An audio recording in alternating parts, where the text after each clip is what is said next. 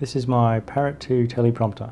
It's a great piece of equipment, and there's a little problem though, and that is when I am trying to talk to the camera and I'm reading, sometimes I can't read that fast, or sometimes there's a point that I want to elaborate on, and I wish I could just pause or skip back or skip forward in my script. So when I had a look at this, I'm in Australia, and the Parrot 2 comes with a remote control, but unfortunately they don't sell them in Australia. And there is some apps that you can buy which you can use your voice to control the speed of the text scrolling up the screen of the teleprompter. But the problem with that is you can't skip back, you can't pause.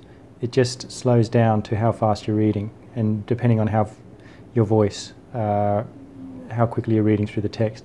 So I needed something that I would be able to pause and skip back, and unfortunately with all the apps that I was trying online, the only one, which is the Smart Teleprompt Pro, has got an app. However, it does cost $3 a month, and I thought it was a bit too much just to have the ability to pause a teleprompter.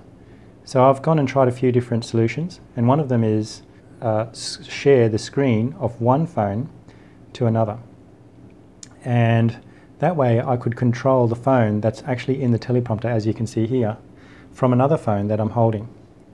And I'll just run through what happened with that. So here are two phones, and the app that I'm using is Inkwire. So you get given a code, and I just have to type that in over here. The problem I found was when I had the teleprompter on, and the teleprompter, let's just play something.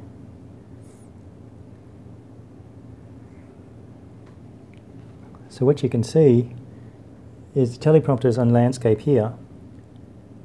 If I just fast forward that, but it's in portrait there. And if I try to turn this to make it go into landscape, it can't.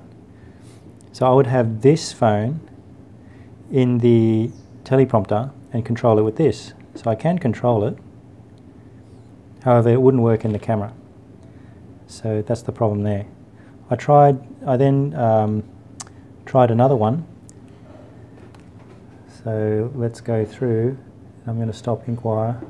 This one is another screen sharing app. Here it is. I'm going to share there, start now, assist here, share.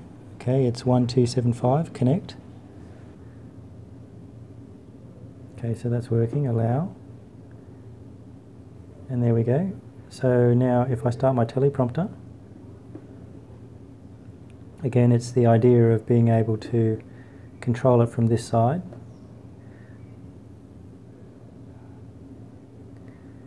And unfortunately with this one, it doesn't show it at all.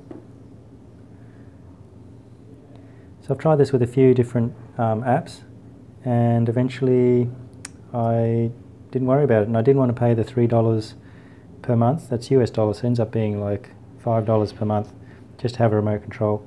So this is my phone holder. Basically it opens up, try and do it with one hand, and you can put your phone in here. But it also comes with this little button, and the button allows you to take photos. So what I'm going to do with this is I'm going to start my phone, and I'm going to go to Bluetooth. I'm going to open this up. This actually comes out, might be a bit easier. And if I hold the button down, it turns the Bluetooth on. And when it does that, I've connected it, I've paired it. And once I've paired it, so it's connected as input device, I then go to my teleprompter, and I can then use this, so let's see a bit of text, to pause it and to start it. So that's great, at least it's something, but the only problem is it does this media thing at the top, I'm not sure why. But at least I can pause and start it with this. The other option is trying a mouse. So with a mouse, I've just got an Apple mouse here. I'm going to turn this off by holding down the button. Okay, it's off. And I'm going to turn this one on. And I'm going to go into Bluetooth. And I'm going to connect the mouse. So you can see connected as input device. Then I go back to my teleprompter and just let it run. I can now use the mouse to click to stop and click to let it roll. Problem is, if I try to scroll, it doesn't do anything. Sideways, up and down. If I try and right click, it goes out.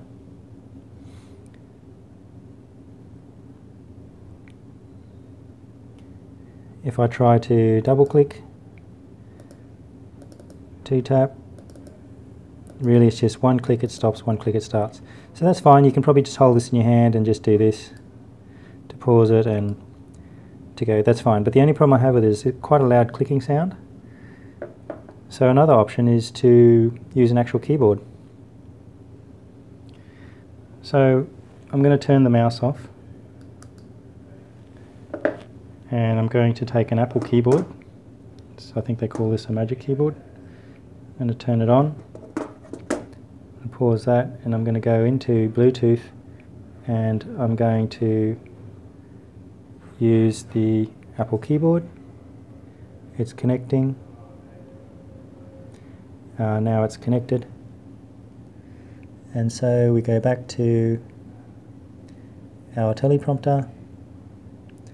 And let's see what the keyboard can do. So with the keyboard, I'm just going to hit the space bar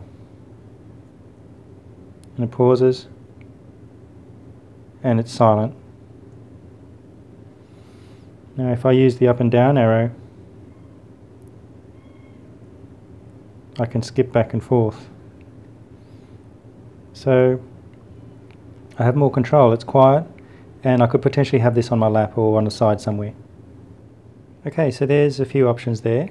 When I try to look online at a Bluetooth controller, especially if you type in teleprompter remote control, they can be quite expensive. I think they're like $100.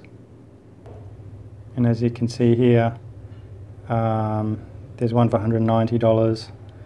This one is $47, could potentially work for you. This one's $69, but they'd have to be Bluetooth. The one I really wanted was this one. It comes with the teleprompter. It comes with the Parrot V2, but you can't get it in Australia. So at least we have some solutions. Okay, thanks. Bye.